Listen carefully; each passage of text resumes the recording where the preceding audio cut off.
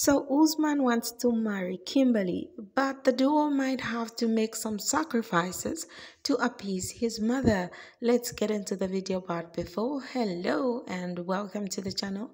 If you are new, you're here for the updates. Go on, subscribe and turn the bell notification on. Usman's mother offered a compromise to marry Kimberly, and this might be the best decision for the reality star. So for the last 2 seasons, Sojaboy has been dating Kimberly, although the duo struggles to communicate and have vast cultural differences. They believe they are ready to get married. However, they need Sojaboy's mother's approval to get engaged. Unfortunately, Sojaboy's mother has her reservations. After having one failed marriage with Lisa Baby Girl, his mother is worried he won't live up to his cultural duties.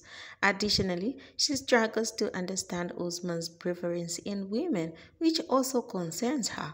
However, his mother has offered a proposition that some viewers think would work well for the Nigerian rapper. At first, Soulja Boy's mother was against the marriage idea, much like his first wedding. She claimed she was nervous that Usman would never have grandchildren. However, his mother suggested afterwards that Usman marries a younger woman to bear children before marrying Kim. While it might not be ideal for the couple, the outcome isn't much different. Now, since Usman's culture, it's normal to have multiple wives, Kimberly has already shared her open-mindedness to allow him to have multiple wives.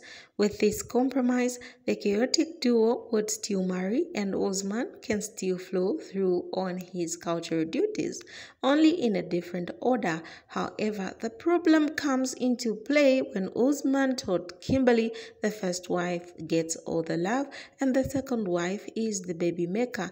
Now Kim has a difficult time accepting being the second wife.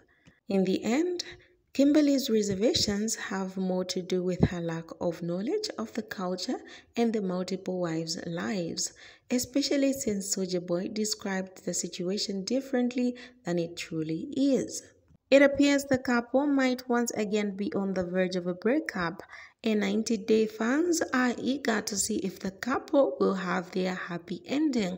Alright, that's it. Thank you very much guys for watching. Do like, subscribe and comment down below.